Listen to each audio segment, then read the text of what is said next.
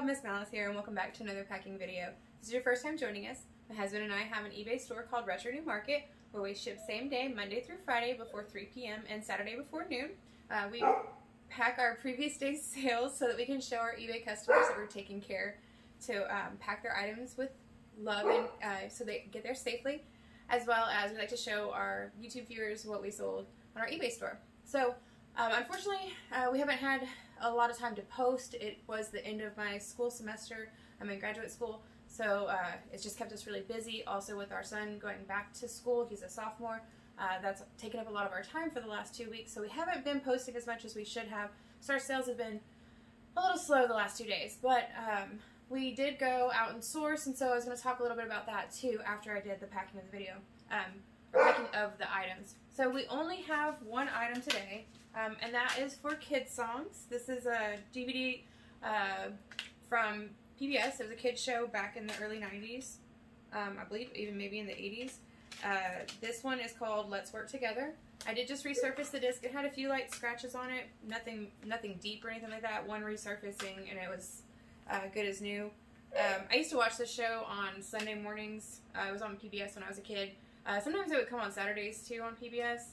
And where I lived, we didn't have cable. We had to use the antenna to get TV, so we only got like PBS and ABC and Fox. So this kind of brings back memories. So this is going out to Elizabeth. Elizabeth, I hope you enjoy this. I'm sure it'll bring back fond memories, just like it did for me when I found this. So I hope you enjoy it and get to share it maybe with your kids. So yeah. So thank you so much, Elizabeth. Appreciate that.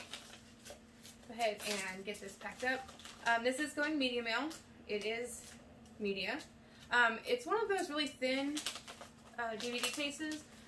I don't know if it was like a box set originally, you know, like they have those slim cases when you have a box set, because I do have multiple copies, not multiple copies, but I have multiple versions of kids songs, and I've sold a couple of them separately, like the one with Debbie Gibson.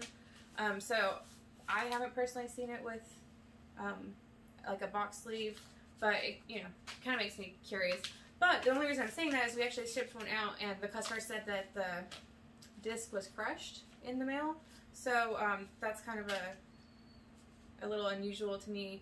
So I just wanted to make sure that I closed the case really well so that it didn't get like, roughed up while it was being shipped. Because, you know, we don't want anybody's discs getting damaged in shipping. So anyways, Elizabeth, thank you so much. So I wanted to talk about our pickup yesterday. So you can see we've got lots and lots of Nintendo stuff going on, some other stuff over here. So last night Malice went to the pawn shop that we go to where we have a good relationship with, and he just had a good feeling. He's like, you know what, I'm gonna go and check it out, see what they've got going on. So he found some really cool stuff. He found this Super Retron HD. It's complete with the controllers and everything. He was able to pick this up for, I want to say, $60.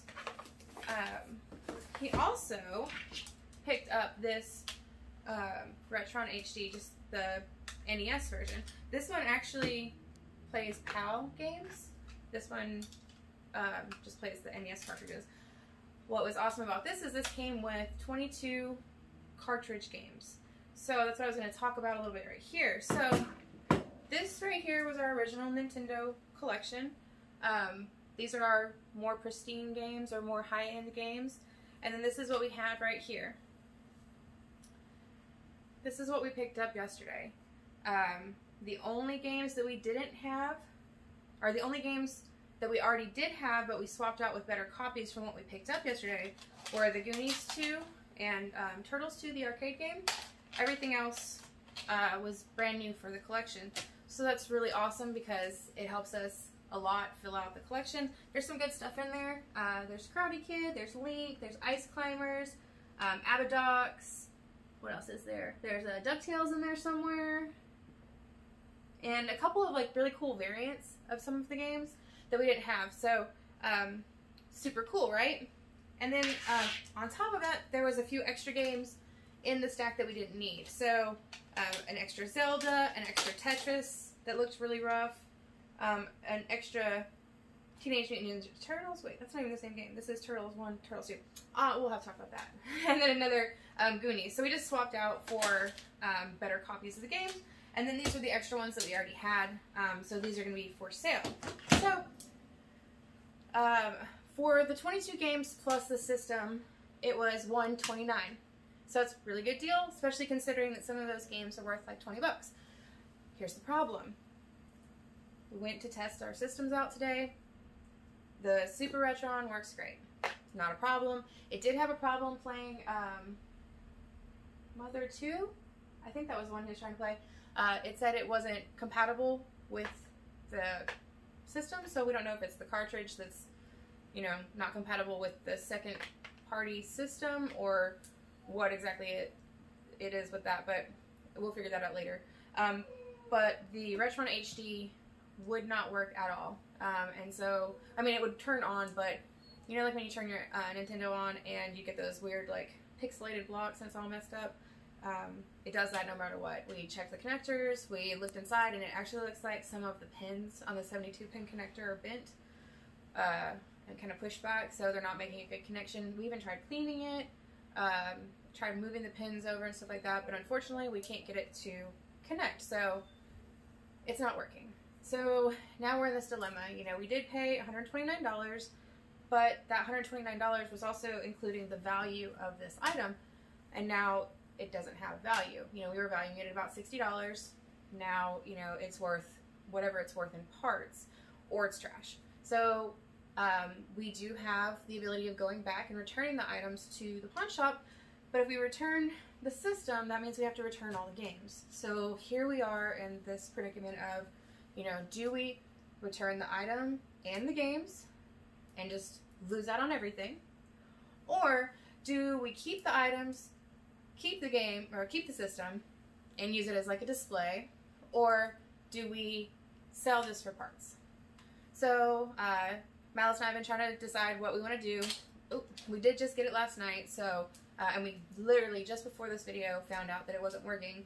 So you know, I think what we're probably going to do is sell it for parts because, you know, somebody might need everything else.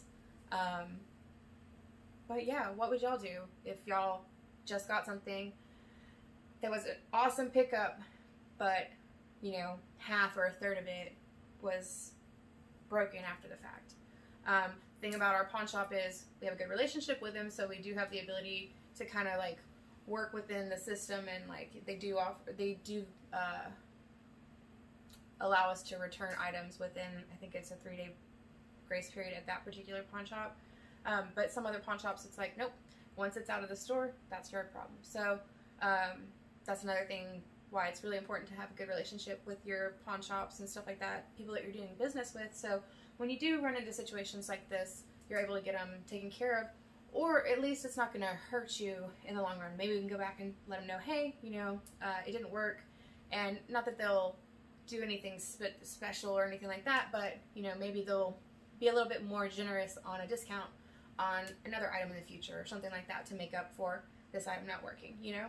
Don't go and expect anything like that, but, you know, it's always, you know, you want to take care of the people you're working with too, and like be honest with them, and hopefully they'll be honest with you and work with you in the future, fixing issues like this. So yeah, that's it really, y'all. It's, like I said, been a slow day. After this, we're going to get some stuff posted, get some videos made. I do have a couple of big pickup videos that we're trying to work on. Got 2 weeks off before I start my next class, so busy, busy, busy. If you like what you saw, hit that like and subscribe button. It really does help us out. We've noticed we've gotten a couple new subscribers. Thank you guys very much. We appreciate it. Or thank y'all very much. We appreciate y'all being here, helping us, help our business out. It really means a lot to us. If you want to find out when we have our next video post, we usually post at least every day, except for Sundays since eBay is closed. Go ahead and hit that notification bell. And until then, I will see y'all tomorrow. Bye.